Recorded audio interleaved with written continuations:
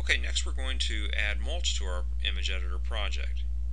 Okay, over on the EasyScape toolbar here at the top, just underneath the EasyScape grass tool is the EasyScape mulch tool. When I click on that, I'm going to get a similar dialog box to what we had with the grass tool.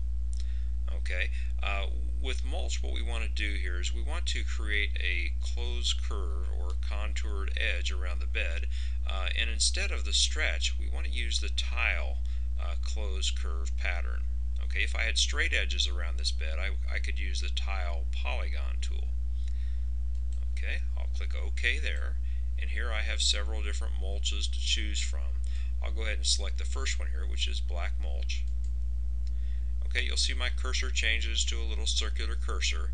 What I'm going to do here is I'll start right about here, and then I'm going to work my way out here and click, and then just click around the front here, and then over to this edge, and then kind of back around it a little bit there, and I'll make it appear that it's a little bit mounded there, and I'll right click. Okay, now whenever we use the tiling tool type like we did here, we have the option to change the scaling of that pattern, and the easiest way to do it is to use the up down keys on the keyboard. You can also go over here to the workspace.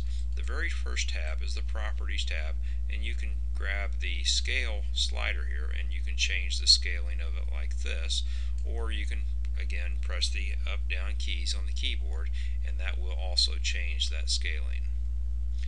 Okay, so when you get it to the right size, just leave it right there.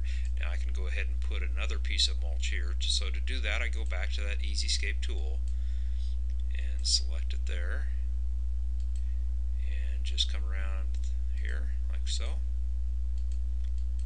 And when I'm done, I right click. Okay, now I can adjust these points if needed.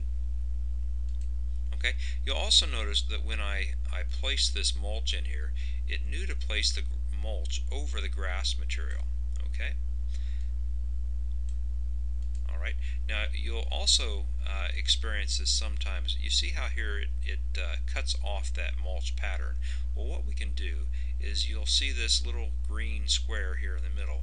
We can click on that and drag it over so that it moves or shifts that pattern over to cover that full area there. So occasionally you'll cut that off, so just realign that using that little green square. You can click on it and drag that over.